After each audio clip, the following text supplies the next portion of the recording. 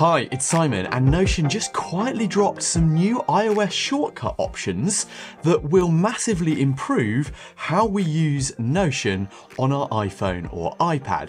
Here's everything that's new and how to make the most of iOS shortcuts on your phone or iPad to really get your device singing. And okay, yes, still no native Notion app for the iPad, but in the meantime, these little shortcuts might just be my favorite new sleeper feature for using Notion on your iPad or iPhone on the go and as a second brain.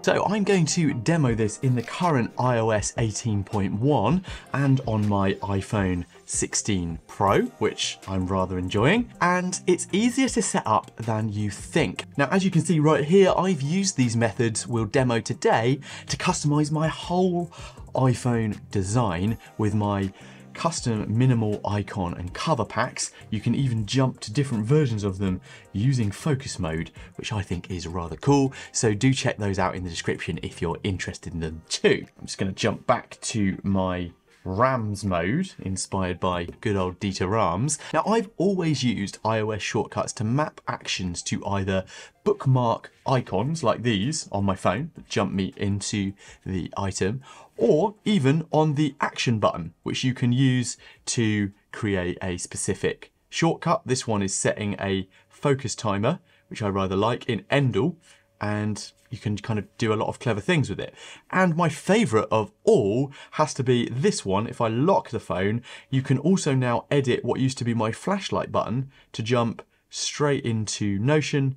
And that shortcut opens my complete Notion second brain, which I run my entire life in. Check out the links in the description if you want to know more. You can even do a little back tap action that will open things up, which I think is rather good. If you go into your shortcuts page, I've created a bunch of them that open different apps. You can do plus.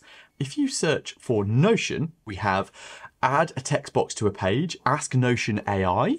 We've also got create a document without opening. So these are going to be amazing for adding tasks to a task database, for example. And I believe it works with database templates, because if we just take a little look at the information on this, you can select the workspace, the database, and even the template with which to create.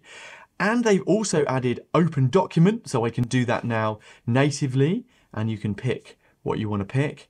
And they have also added a Notion search option. What's really cool is it will also just go to some of your more recently opened pages down here. So I can just very quickly just add one of these and it will create it. So let's say I wanted to jump to my content manager. I can just create that, click done. And then if I click that shortcut, it jumps straight to the action. That's as quick and as easy as you need it. So what if you want to quickly add that to the home page? Well, that's really simple. We're going to go back in, click on the dots of the shortcut you created, click the little arrow at the top and click add to home screen. Now you can now choose an icon from down here. Say, let's say it was something like a computer, and you can maybe change the color to a color you want.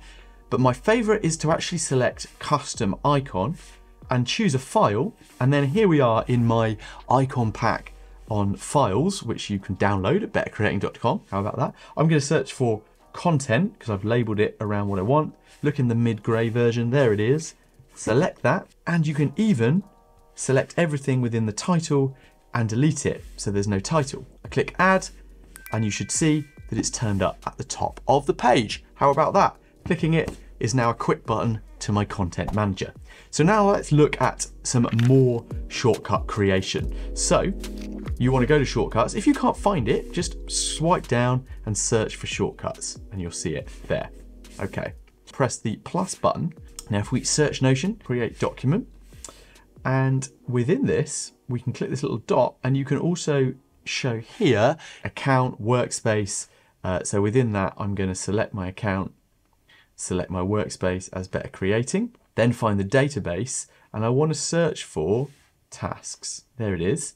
I'm going to select that. That's my task database. And this is going to be to add a new task. So to do that, we're also going to rename this. Just click in and click rename. You can call it whatever you like. Yep. Click done.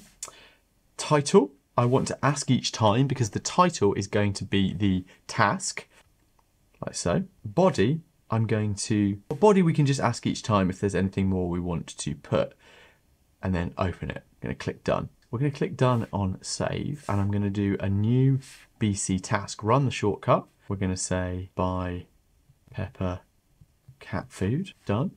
We can then put the body, Sainsbury's, it's a shop, other shops are available, and you click done, and it has created it. And you can see it's dropped it in to the actual page because we are also opening it. Now you could set this so it doesn't open, right? So the other option for this, and I'll show you the results in a moment, would be to go back in and you would just do the same thing but create without opening from here.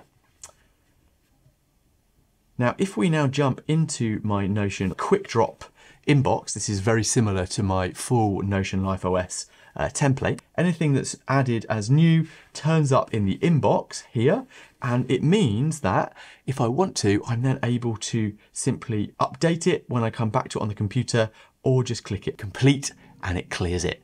Now, what if you wanted to add new tasks by doing it on the action button? Well, that's pretty simple. What we're going to do is we're going to go into settings, and within settings, I want to scroll down to action button, and you're going to select shortcut. I'm going to look under shortcuts and find my new BC task Notion. I can then come back out.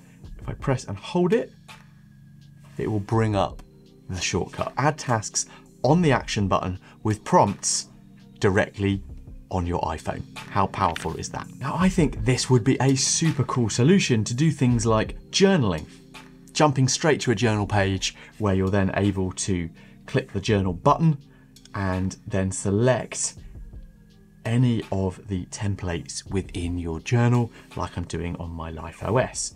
So let's now go back to shortcuts and have a little look at another option within here. What if it is that you want to search your Notion workspace? This is going to be super powerful if you're looking for information in your second brain. So we're going to create a new one, and we're going to call this Ask Notion. So let's rename it. Click done. Now we've got a couple of options here. If we go to search for Notion shortcuts, you could use search, but I'm actually going to go for the funky Ask AI version if you do have Notion AI, and I'm going to add that to the shortcut.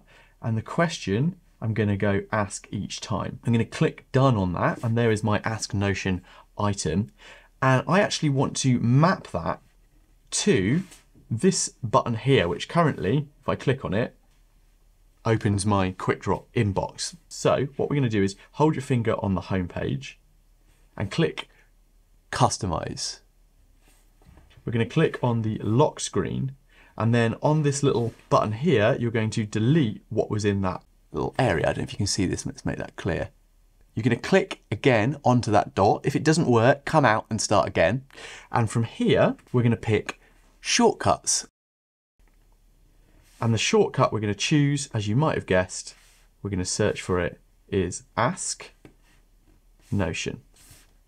That is added. Click done. So let's use it. We're going to click and hold. And the great thing about this is you can use the speech function as well. What do I know about essentialism in my Better Creating workspace? We can search. It's going to search for the subject. And what's really cool about this is you can also then click on the references and jump to them and see where else you have been talking about them. I use this in a video.